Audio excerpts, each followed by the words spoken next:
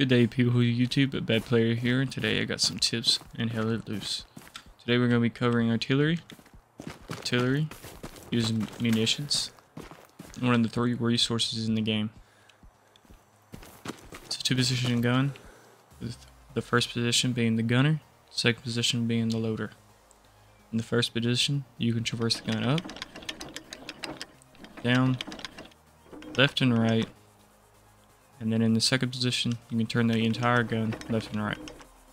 In the first position, turn the gun left or right is limited, but turning the gun left and right in the second position will give you more distance to turn left and right.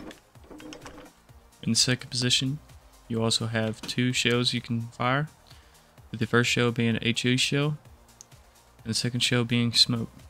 The HE shell uses 3 munitions, and the smoke uses 5. Which is pulled from the first resource right up here. Every team has 3 artillery guns, and then in the gunner seat you have your mills on the left. This is your markers that you can use to reference off of, which is also shown in the bottom right. Mills and meters are set to a linear graph, which is that every 24 mil elevation is a decrease of 100 meters. So, doing so, every mil is also equivalent to just around 5 meters. You can use this as a manual guide in firing precise shots. If you had a target at 1,547 meters, you can round that up to 1,550, which is also the equivalent of adding 12 mil, because 12 mil times 5 is just around 60. So, that also helps. Overall, artillery you can use to support your team, pushing an objective, destroying garrisons, laying down cover fire for enemy attacks, and also you can just generally get a large amount of kills with this. Personally, the most amount of kills I've gotten is about 80 without dying. Although this uses HE shells, you cannot kill enemy tanks in any scenario. Usually you can just partially damage tanks, and it is extremely hard to also hit the tank. So in my advice, if you have an enemy tank that's laid out and is shooting your team's garrison, I would suggest smoking your team or smoking the tank, one of the two. Overall, you want to listen to your commander. You don't want to shell places where your team's expecting to push up, because you'll end up getting team kills. Another side note is that the munitions kind of run very quickly because your commander uses it in all of his abilities. So you don't want to run this munition cap too low. You usually want to keep it above 200, and if it gets below 200, you want to cease firing. You don't want to fire anymore. Overall, pinpointing a good general location is pretty simple. We're going to use this as an example. So for manual, if you're not using a calculator, which I'll show later, is that right here we have 932 meters. Well, here I go 900, and I'm going to round that up to 35, down 7 mil, and I should be exactly within this little area.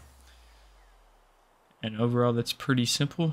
You can just ping it if you ever lose it, but you generally want to mark this, so I advise you being a squad leader in a single locked squad, which allows you to mark for the rest of your team for either artillery or smoke. Another app, which I also very much recommend, which I'm going to change screens now, is Hell Let Loose Artillery Calculator, which will be in the description down below. The artillery calculator can be used on any map that's added in the game.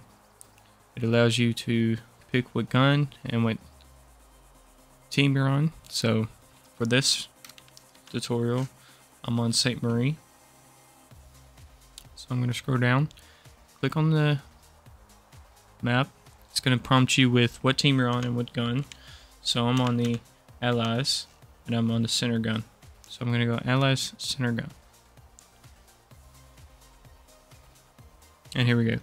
This is a map. You can usually click this right here and click this right here, and it'll make the map a lot bigger and easier to see.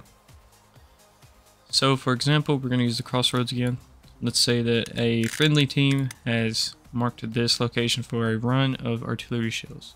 So what you can do on this actual app is scroll in, click where it is using references of the buildings and other things, and it'll give you all the information you need. At the top is going to be 780 mil, which is going to be your elevation mark that you need to match down in the bottom right. Your degrees, which is generally hard to line up, but you can use it if you don't want to keep changing your marker around on the map. The distance it's overall going to travel, and I'm not entirely sure what this means. For this example, I'm going to use this right here. So I have to move.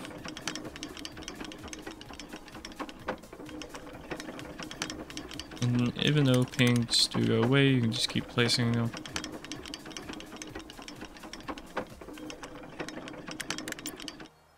And as you can see, at 15 degrees, I'm maxed out, but my target is still within the 15 degree. So now I have my target lined up, I can elevate. I'm going to elevate to match that mil marker, which is 780 mil.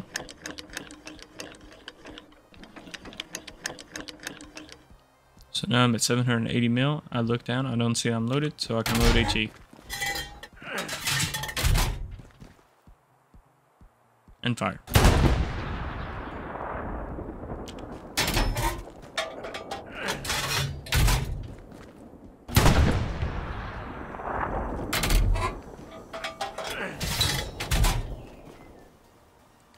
Now usually I try to keep with doing around 3 shell bombardments. I don't want to keep shelling a location and the enemy is nowhere near. Or if you're not looking at your map and you shoot 6 rounds, you could have a friendly team that's pushed in and is now on your location. You can end up killing them. Usually the distance at which it takes is based off time. So usually it takes anywhere between 2 to 10 seconds to hit the location. So keep that in mind. But also with this newest update, infantry has received speed bonuses, so now they travel at just around 18 kilometers. So for that being reasonable, I would probably put an entire square between your team, because if someone took off running, they're way before your shell. And you don't need to be shelling if you're this close anyway. If you're shooting here, your team needs to be farther than a square away to keep you from team killing. On objectives, as you know, the game is not really objective based. When it comes to the game, you need to try to look for garrisons. So you need to kind of look and see where your team is.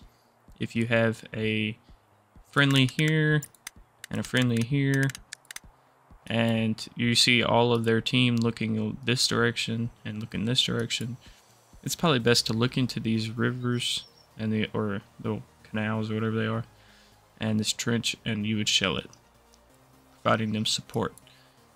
And then if you have an enemy tank pushing this, you want to smoke this crossroads. I learned him not to shoot team, that is in the objective. Overall, you're just trying to play a good support role for your team. You're not trying to go for kills, you're more or less trying to limit the casualties in the battlefield. So anyway, I hope that helped. Thank you for watching, and I hope you enjoy it.